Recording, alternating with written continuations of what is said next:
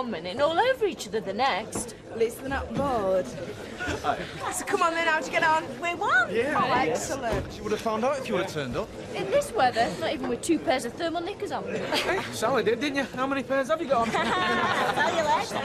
Okay, it's just been told, mate. I hope it wasn't just down to him this time. No, not this time, Jim. No, we're on a roll now. We've got my fast-footed mate in the team. Get out of it. Right, what's everyone gonna have? I'll get my own, thanks, mate. What's wrong with you, Andrew? Nothing. Put your money away, Des. These are on ours. Well, the first ones are. Nice one, Faye. Oh, no, it's good PR for a pub. Hey, you should get in Gazette. Just see it now. Rovers team, top of the league. Oh, yeah, hardly. Third from bottom, but we're climbing. Hey, Jim. What? You were right about that bike, mate. Good like the clappers. Your bag? I thought you said you never lent it at anybody. He didn't. We bought it. And we couldn't bulk. Well, different set of priorities now, Andrew. Number one is... Right when you go. I'll tell you this, Raquel. It is a real honour.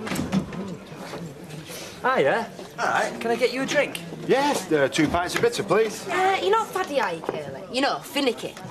No, why? Oh, we don't want Jude rusting up something you don't fancy. She hates cooking anyway, don't you, love? As long as you're not expecting a lot of low-fat nuts and vegetarian napkin rings, because we can't cater for that, can we, Gary? Not really. You see, well, the thing is, Friday night I have to be somewhere else. What? His boss has been round. Curly's been invited. It's a bit embarrassing. You're coming round to us Friday. You said you'd arranged it. I did. Yes, he did, you Well, see. that was before his boss came round. Oh, I made him a better offer, I know. Where are you going? I can't tell you. We're not good enough for you, are we? Don't be daft, Judy. Do you want me to thump him, love? Excuse me, you're thumping nobody. Oh, exactly. It'll be thumping nobody because that's all you're married to. Come on, Gary. Couldn't you just tell him where you were going? I couldn't, could I, Raquel? I mean, Eric didn't say it was a secret, but I got the distinct impression it wasn't to be talked about. Oh, well, hush my mouth then. Well, I'll tell you something, Norman. I'll not be married to no spy. You see, Anne Wanted to thump your Curly. Changed his mind. Well, don't encourage him, that riffraff.